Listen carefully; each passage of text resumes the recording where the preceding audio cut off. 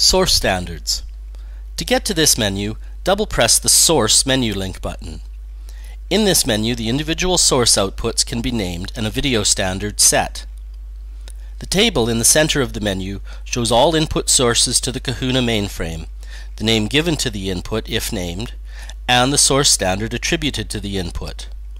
Use the parameter controls down the right side of the menu to alter the parameters of each input. New standard. If a new standard is required, use the New Standard parameter to select a standard. Once satisfied with the new source standard, press the Set Standard button at the bottom of the menu.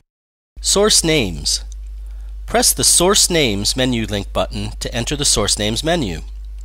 In this menu, each of the 80 input sources and all internal sources can be given a name. The name given is then used as a reference to a fill or key source in the cross-point setup.